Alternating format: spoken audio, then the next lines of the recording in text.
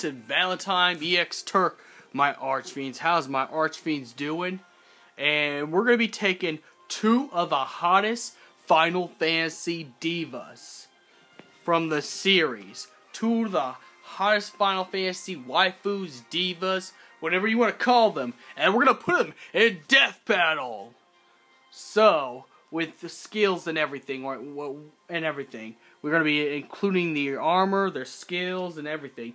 Just like I do in every other Final Fantasy Deathbattle. Now, Tifa Lockhart from Final Fantasy 7, you know, one of the most toughest members of Avalanche.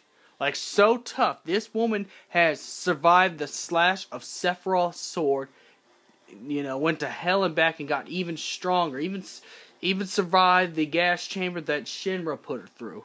Tifa Lockhart, the female champion of the live stream, versus the strongest mercenary woman in the world of EOS that once worked for the terrible Niflheim Empire. Alright, here we go. Okay, what was it? Oh shit, sorry. Here we go, okay. Alright, Tifa's abilities that you can use. Okay, we're gonna use the abilities. Okay, sorry. Here is the analysis.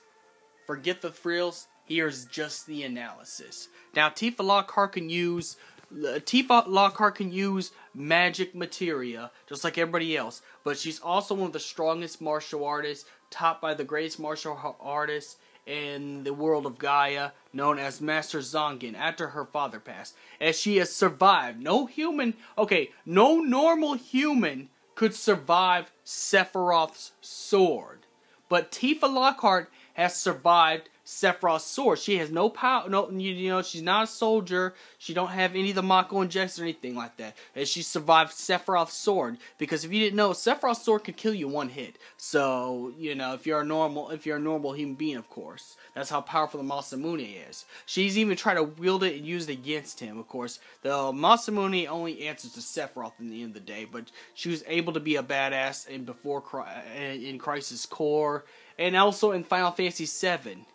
This woman has, you know, the best martial arts abilities, plus she's very agile and fast. If you've seen her fighting Advent children with Laws, one of the Sephiroth parasite characters, she would have actually almost really won the fight. But, you know, he retreated, and you know, Laws is kind of a bitch-made dude because he just retreated just over a phone call. So, with that, she can use magic abilities, and her 7th Heaven ability is just as strong as Cloud's Omni Slash. A little bit. Maybe, like a little bit, not so much, but, like, a little bit. So, we got that. Now, Aranea Highwind got the power of the Dragoons. Yeah, I'm still streaming. I'm just making a video before I start streaming using the audio thing on here. Anyways, yeah, but Aranea Highwind has the power of the Dragoon race.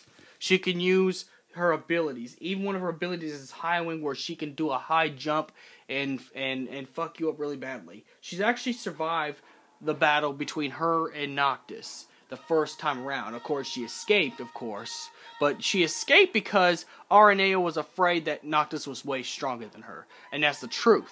She was actually underpowered by Noctis, but she's very strong. She's actually known as the most feared mercenary woman in EOS for good reasons too. This person could probably, Aranea could probably take on the likes of Ravis, and I wouldn't say she would win, but she would at least give Ravis a run for his money. So, you know, you gotta see, she's really strong. Plus, she's a demon hunter. She's hunted and killed. She's hunted and killed. Hundreds of demons.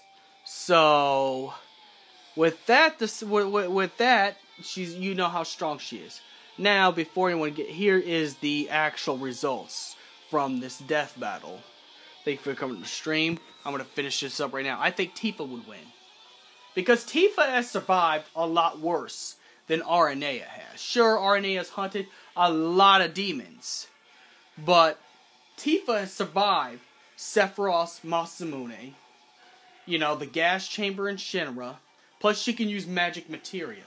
I mean, I'm not saying sure. I don't know if Aranea can use magic or not, but I guess assuming that she could, Tifa would have already mastered it because Tifa is like the master woman of Final Fantasy. You know, next to, of course, you know, there's other ones like Lightning and stuff like that, but we're not putting her against Lightning. And in Dissidia, she held her own against Ultimecia, you know, the Time Witch, and actually she would have finished Ultimecia. But, you know, Ultimecia left. So the point of this battle is, I have to say Tifa would be the winner because Tifa's just a little bit more powered. She has more skilled. She's been in, you know, she's been as, you know, she may not have been as in battle as much as Aranea has since the age differences, but Tifa had the best teacher. Zongan taught her a lot. Plus, she survived Sephiroth's sword, and her 7th Heaven limit break is so powerful. It could wipe you out, especially if you get it all right. So Tifa would be the winner of this beautiful diva. Now, I love Aranea. Aranea's awesome. She's sexy. She's awesome. She has a lot of power. But I give this round to Tifa, and may the crystal be with you guys. I gotta get on my stream now. My viewers want to see my stream, so I need to get on to it. So may the crystal be with you, and I'll see you guys later.